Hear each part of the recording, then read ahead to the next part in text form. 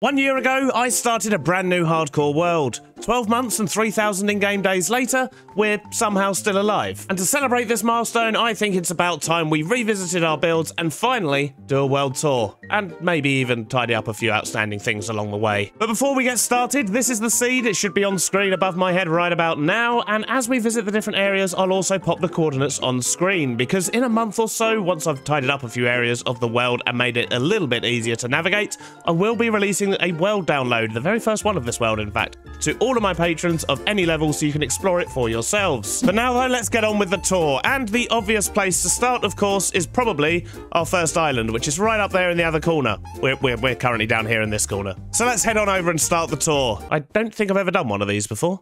And here we are over at our starter island. This is the very first little island that we built on, although it did end up expanding to 3 islands, but we'll get to that shortly. But this is in fact where we started. This whole island was covered in jungle, and this is the very first house we built, which I still absolutely love, because this was built just as Mangrove had come out. It was a brand new block. We had a lot of fun playing around with it and experimenting, although, actually, while I think of it, maybe I should actually finish off the roof. I never did get round to texturing this side. I don't know why I missed just this side, and I've mentioned it a few times, but I never did actually finish it off. But I did know this needed doing, so I have actually brought everything with me that I need. There we go. Better late than never, I guess. Now let's get back on with the tour. So this is our starter house. It's got a lovely little basement down the bottom here. This is actually our very first mine as well, but there's not really much to see down there, at least not just yet. And this was our very first storage room. Oh, I remember this. Trying to cram everything in here. Ha! We definitely upgraded that in the end, didn't we? And there was a bit of overflow storage up here as well, which I think we used a little bit. Not too much. It's just stone. I've got so much stone everywhere. And then this goes up to the first floor, which had even more storage for some of the sort of fancier bits and so on. And then we have our bedroom at the top here. But it's a nice little house, lots of room for storage. And to be honest, I really like how this looks from outside as well, actually. I think this came out quite well. But what else have we got around here? I mean, this is probably my favorite build. So this was actually the blacksmith building that we did. This is our first furnace array. So if we go inside here, there's nothing to actually see on the ground floor,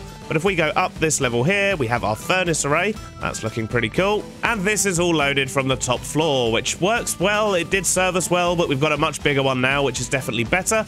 And everything that gets cooked actually goes, if we drop down here, everything that gets cooked actually comes into these boxes here. In fact, there's some leftover stuff there, it seems. But I have to say, I do love the shape of that building. It looks very cool. And next to that, we have our fishing hut. There's not actually anything in there, not even a farm, nothing. It's just a hut. It's empty. And then over here, we have our moss farm, which doesn't actually have an interior. Let's just close that for now. But that is actually a moss farm, nothing too special. And then we have our ginormous tavern, which is our first, and currently it's really our only mob farm. But that's something we're going to be solving very soon. We're going to be making ourselves a brand new mob farm, but we'll get to that later. But the tavern wasn't originally intended to be a tavern. It was going to be like a big castle out here on the edge of the coast, but we kind of changed our mind, and I'm really glad we did, because it did come out really well. And if we head inside, it is a fully fledged tavern. We've got seats, we've got a bar, we've got everything we need, and we've also got the kill chamber for the mobs. So when the mobs get killed, we can see them fall down here and die.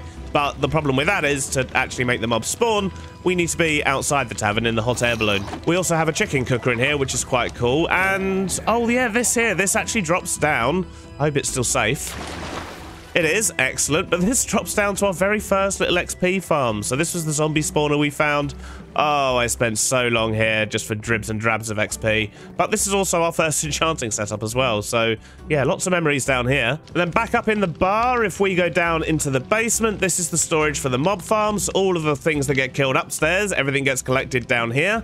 And if we go off to the side here, back upstairs, we've actually got an iron farm as well. So there's a very small iron farm up here. And although there are some stairs that go up, all we can see here is the top of the iron farm. So you can see how that works. The zombie scares the villagers, that creates golems, and they die. It's wonderful. And the rest of the interior here is basically just the mob farm, which is just a few shelves, and they flush out every now and then and push all the mobs down and so on. Not the most efficient thing in the world, but as I say, it has served us so far. But we're definitely going to need to up that. And in order to make the mob farm work, we had to build an AFK platform. So that's what that is up there. In fact, you're probably seeing a replay of it right now. But there is a hot air balloon at the top there. And that has been our AFK platform for the mob farm. And it really just brings a little bit more life to the village as well. Down here next to the tavern, if we follow this path down and round, we can get to our bee farms. And this is another thing. I think I'm going to need something a bit bigger, because there's not really much storage here. There's only sort of this box here, which as you can see is full. But yeah, this one does bottles, this one does honeycomb, and it's been very good. It's been very functional. As I say, we've got absolutely loads of stuff everywhere, but I do need to make one that's got a much better storage system. And next to that, we have this building here, which is our kelp farm. So this is when we actually dug out a chunk below for a slime chunk and realized it wasn't actually a slime chunk. So we just ended up turning it into a kelp farm. And this is what's been providing most of our fuel needs so far. In fact, I could probably do with, turning some more of that into kelp blocks. And if we come out and go around the corner, we actually have our church, which is a build I'm really pleased with. We try to make it look a bit run down and ruined, but trying to do something like that on a very small scale was quite difficult. However, inside, we just have a sugarcane farm, which once again has served us well so far, but it's probably something we're going to make a much bigger version of in future. And that pretty much brings us to the end of our first island. However, it started raining, so I'm going to wait for the rain to clear before we carry on. It's a bit dull when it's raining, isn't it? There we go. Look much better when it's not raining. You can see everything. On with the tour, and next up we have our wonderful arched bridge. You're probably seeing a lovely replay mod of me just running across it at the moment. So you're like, hello. And this is just, I don't know, I loved this bridge. It was something that I hadn't really done before, putting a roof over a bridge, and it makes all the difference. If you imagine this bridge without the roof, it just wouldn't have the same effect. But that leads us over to our farm, and this farm exists for the sole purpose of hiding a nether portal. I mean, it doesn't even have an interior. In fact, it doesn't even have a door anymore, but yeah, nothing to worry about. It's fine, it's fine. But we have our portal here, and we have, of course, an absolutely ginormous cornfield. Which reminds me, there is actually something I need to do over here as well. And Lightwolf, you're about to be very happy, because Lightwolf has been asking me for, I don't know, what episode did I build this field in? Not entirely sure. But Lightwolf has actually been asking me since the very first episode this field showed up in to add some scarecrows. And I think it's about time we did that. There we go, we have some scarecrows scattered about. Lightwolf is going to be so proud. But also over here, we do, of course, have our outhouse. And if we drop down into our outhouse, we have our triple spider spawner, which, funnily enough, is actually something I still use quite a lot for XP. It's essentially this or the villagers. That's pretty much it for that side of the field. But over here, we have our windmill, which doesn't actually have anything in the top as yet. And if we go inside, we have a micro farm, which isn't the best micro farm in the world, but it does the job. But I have actually found out a way to make one a little bit better and a whole lot faster. So maybe one day we'll upgrade that, but that's probably unlikely. It's not like I need it that often anyway. And then lastly on this island over here, we have our giant red barn, which actually has a couple of farms kind of, well, I say in it. One of them's actually underneath it, because below we have our wool farm, and that all feeds up to the top here. And then on the top floor, we have our small cactus farm. We do actually have a bigger one than that in the world now, but this served us for a small while. Oh, and we have our cocoa bean wall as well, which, I'll be honest, I'd completely forgotten about. And lastly, we also actually have our pink sheep here. We found this pink sheep on the very first episode, and maybe this is actually something we should move over to our hall of trophies. I don't know, I mean, can a sheep be considered a trophy? Although now he's having a swim, how can I possibly take that away from him? But that's pretty much the whole of this island. However, if we walk through here, there is actually another bridge, and this will take us over to the very last island. And this whole island exists for one purpose and one purpose only. And that purpose is this. This is our mangrove tree farm, which, speaking of which, I think I probably actually need to run it again because, yeah, we're pretty much out of wood at the moment. But this thing is an absolute beast. We have made so much wood from this, and most of it has probably been turned into chests, to be honest. I think pretty much our entire storage system was built out of this wood. So, in fact, while I'm here, I might quickly run it for a couple of minutes. So, let's get some of the, what are they called? Propagules. Yep, this will make all the propagules for us. And then we'll get those loaded up into the dropper here. We'll keep one in our hand. Let's just make it safe so nothing comes up behind us. And if we punch this, this should actually start the whole machine. And we need to place a sapling here.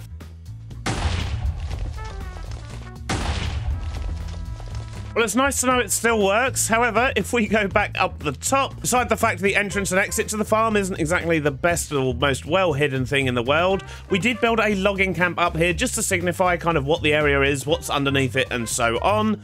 And I really like how this camp came out, despite the fact we were very lazy and just planted a range of spruce trees instead of actually building our own ones. But that pretty much concludes our starter island area. There's nothing else we actually built over here. There is, of course, the path that goes all the way to the village we built recently. recently, but we'll come back to that in just a moment, because first there's a couple of other builds over here that are long forgotten. So following our failed slime farm attempt on our starter island, we came over here to the swamp and we built this ill mango farm. And it's very, very clever in the way it works, which we'll have a look at in just a moment.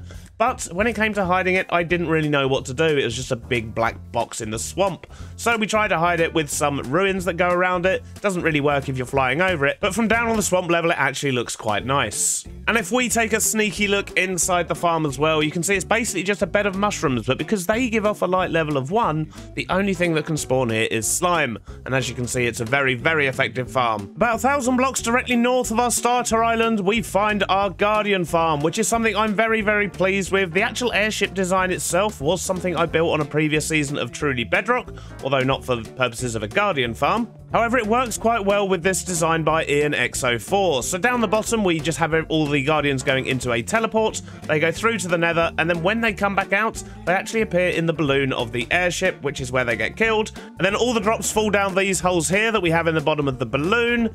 And if we go down the bottom, this is where everything gets sorted out and stored. And me being me and not liking leaving farms exposed, I also hid the bottom area as well, using a windmill on a tiny little island. But we don't go down there, it's dangerous down there. And I think that pretty much covers the first 1,500 days we spent in this world. By the time we had built these farms and of course our starter island, it was time to move on. So chronologically, the next thing we did was actually move over to the tiny big garden, which is where we spent pretty much the next 1,500 days building. However, there is a slight distraction as well, because we did build a couple of other bits near here, which we're going to go check out now. So one of our more recent projects involved connecting a couple of different builds, and I think what we're going to do is fly down this path here, because this is actually from only a couple of episodes ago, in fact, but we built 6 different bridges and a massive path which links all the way from our starter island to the area we're heading off to now, which is a custom village transformation. We're not going to dwell on these next couple of builds too much because, as I say, they were in the most recent episodes, but this path takes us all the way over here, through the mountains, across a canyon with this wooden bridge here, through a nice little valley, and it actually brings us to this bridge here, which I really love. I do need to build more like this, I think. In fact, what we could actually do at some point is do some nice builds over in this area and actually use this palette and just create a small village around this bridge. It's just, oh, I love it. Then there's a tunnel through the mountain there, but we're just going to fly over the top of it because it's not too much to look at, let's be honest. And then you can see in the distance there, we have an absolutely massive bridge, which is something I think we do want to add to in future.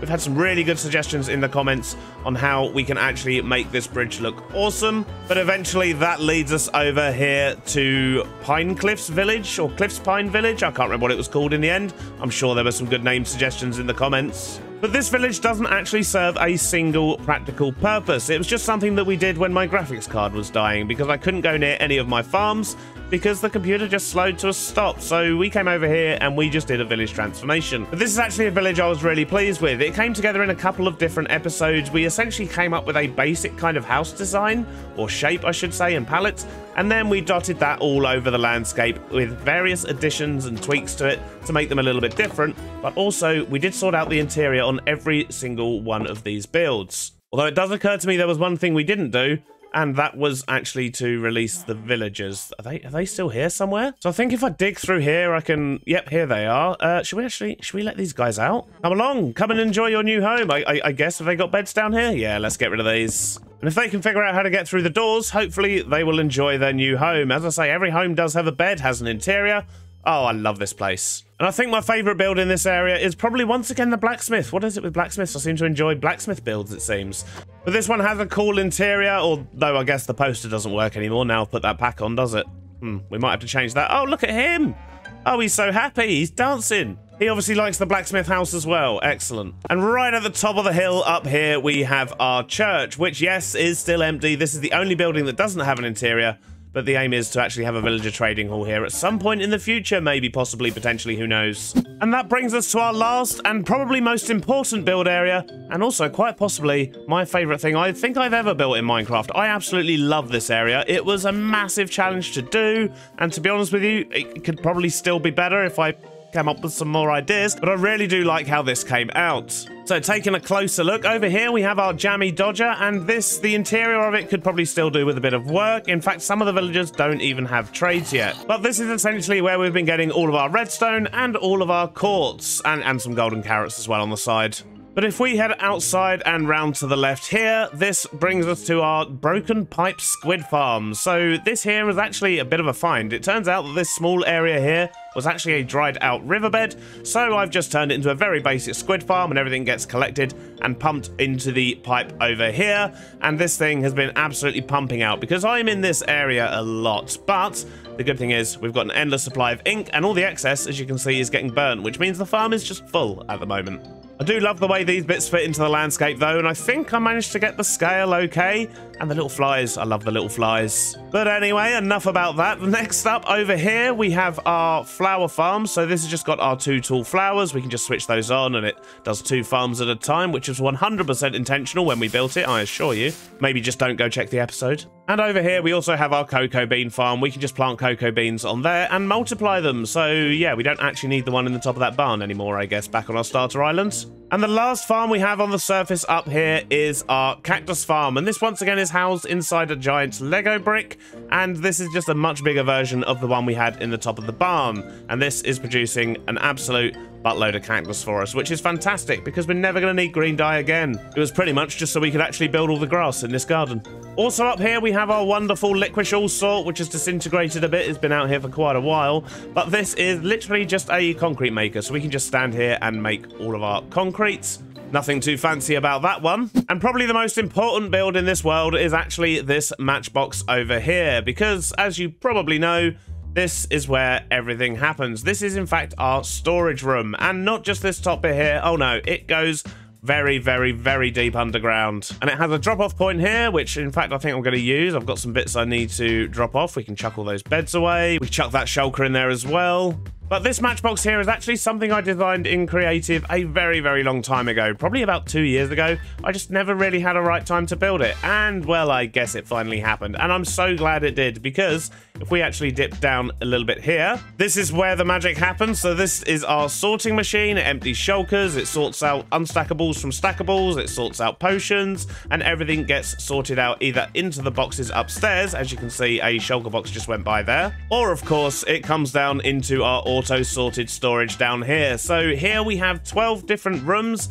Each one has a custom theme, so that's all of our sort of nether and deep slate stuff. That is our ocean room, which has our turtle at the back as well. I'm still so happy he actually hatched. We have our wood room, which does actually need expanding because it doesn't sort these 4 items at the back yet. And we have our stone room, and that's just what we have on the top floor. As I say, everything here is auto-sorted as well, and I absolutely love this area. We then have our vault full of shinies, although there's supposed to be big stacks of diamonds at the back there. Problem is, I kind of used them in the walls and I don't have any more. In fact, I even had to steal the ones here for our armor stand at the bottom. We also have our foliage and leaf room, which is very cool. I really quite like that one. And then we have both of our color rooms. So this one does all the terracotta and the wool. This one does concrete and glass, and all the dyes I think are in here as well. Yep, the dyes are up there on that back shelf. And onto the third floor of storage here, we have our food room, which is basically just all the food in the game. And in fact, this enchanted apple here, I think we should probably move that. Let's grab that. That shouldn't really be there. That's our only enchanted apple, so it should probably be in our collection room down there. But we'll get to that in a moment. We also have our mob drop room, so I've sort of designed this to look a bit like a dungeon. It has all of our mob drops in here. They get auto-salted, and as you can see, we've got plenty of extra boxes as well, should we need to add anything else. Then we have our redstone room. Once again, there is sort of excess storage in most of these rooms, so we've got all of our redstone bits and bobs in here. And lastly, for the auto-sorted storage, we have all of our interior stuff and lighting. So lighting's at the back here, more spare boxes, but these are all of our workstations, and these are other sort of interior designy, decoratey bits. And I absolutely love the ceiling in this room as well. Love how that came out. And on the ground floor down here, we also have overflow storage. So basically, we do, of course, sort cobble and stuff up the top there, but then we've got shulker loaders down the bottom. So when we have too much of something, for example stone, which we are absolutely overloaded with at the moment, and as you can see, we've got plenty of overflow as well. So if anything else starts to overflow, we can just start bringing it down here. And then on this side, we have our super smelter. So this has actually got 2 rows of these. There's another row behind this one, and same on this side. So we've got lots and lots of smelters in here. and this thing's very quick and drops it all off over this side. And the thing we did in the very last episode was, of course, this room here, which is where we've been keeping all of our sort of one-offs and trophies and things like that, so we should put that enchanted golden apple there, really. And of course our map room, but we have the dragon egg, we have some heads, we have some interesting blocks from throughout our series, we have armor stands, and of course we have our movie posters. And I think with that we've pretty much concluded the tour. So everything you've seen today is what we've achieved in the first year of our hardcore world. There is also a witch farm, but I never did make that look nice, so we're just going to pretend it doesn't exist. But I have lots of plans for the future for this world as well. The majority of it actually going to be sort of in the centre of this map, considering we've built up both sides of it. And as I did mention at the end of the last episode, our next big project is going to be right here on this island. But before we can even make a start over there, we've got to do a whole lot of deforesting, so I'm probably going to be doing that between episodes.